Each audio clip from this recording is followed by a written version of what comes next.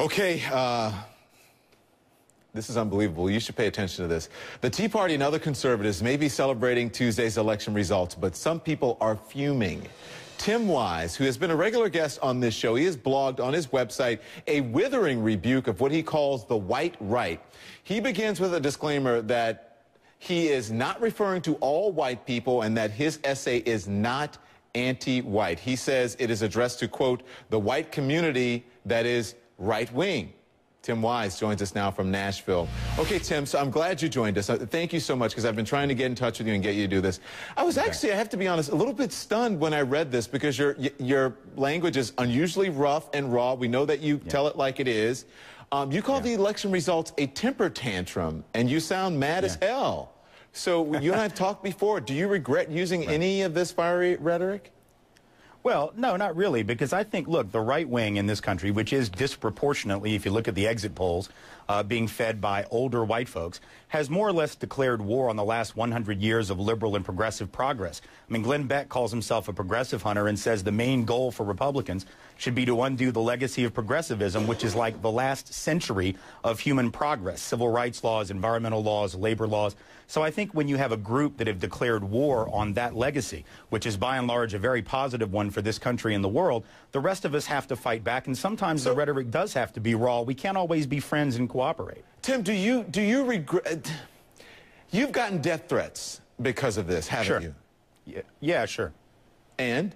I mean, I don't like that, but, you know, but the reality is the death threats are coming from people who very clearly don't have the capacity for reading comprehension. They are the ones who seem to think that in this piece, I'm blasting all white folks or calling for the death of white people. My goodness, I'm white, my wife is white, my kids are white, my entire family's white. It doesn't make any sense that I would do that kind of thing. What I'm saying is there are a lot of us white folks who reject the right, and in about 40 years, when half of the country are people of color who definitely lean progressive, even if there are only 25 or 30% of us in the white community who are progressive, that is going to be a political majority. Okay, so and my point in this letter was they need to enjoy their victories while they can, because they're not going to last forever. So it's not sour grapes, and it's not satirical. Oh, no. It's not satirical, and it's not sour grapes, primarily because, look, I'm not a shill for the Democratic Party. I've been very critical of the Obama administration, as you know. I'm very critical of Democrats. What I'm saying is that the right wing's time is limited unless they can figure out, and I don't think they have figured out, how to appeal to people of color and young folks. When your rhetoric is, we want to take the country back, black and brown folks don't want to go back for obvious reasons, by and large, and young people want to go forward. So I think it's a limited political trajectory. The reason I asked you about the satire part is because you usually blast people for language like that, and you blasted people before. And let's read some of it. You said, I know you think you've taken your country back with this election, and of course you have always thought it was yours for the taking, because that's what we white folks are bred to believe, that it's ours, and how dare anyone else say otherwise, but you are wrong. Tim. Yeah.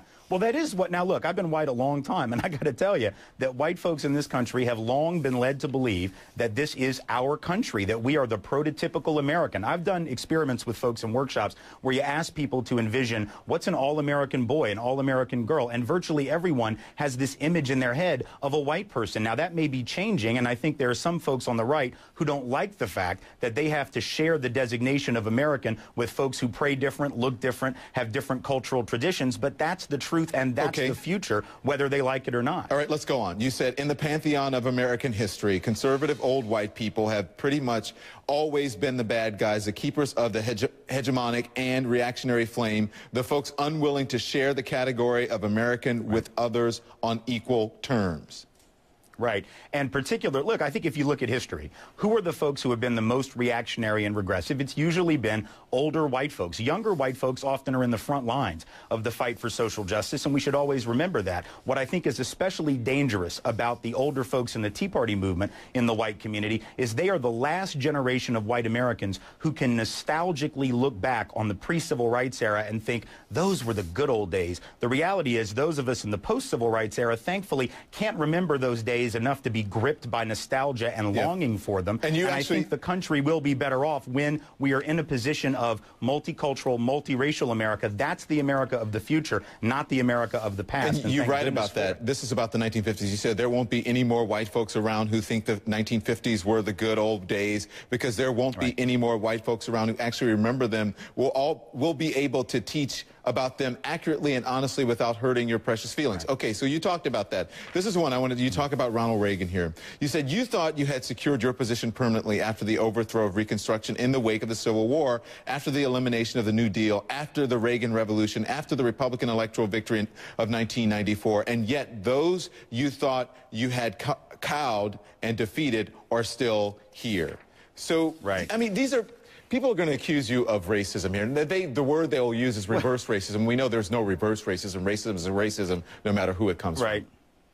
Well, I mean, I think people need to read more carefully. The reality is, and I've written about this many times, there have always been white folks who have stood shoulder to shoulder with people of color to make this country a better place. And so clearly, if I'm critiquing the white right, I am by definition excluding all of those white folks who have fought for justice. The good news is there have always been those people, and there still are. The better news is that in 40 years, when half the country are folks of color and half the country's white, it's going to be much harder for the right, with their anti-immigrant rhetoric, their anti-Islamic rhetoric, and their rhetoric of taking the country back to a fictitious past, to actually appeal to that increasingly black and brown America. And I think that's going to be a good day for those of us who believe in progressivism and social justice. So are you, then, people will say also, Tim, that everything that happened on Tuesday, that the people who were upset and the people who voted for Republicans to take over the House and all of that, the Tea Partiers, are you saying that they didn't have a point, that they should not have done that?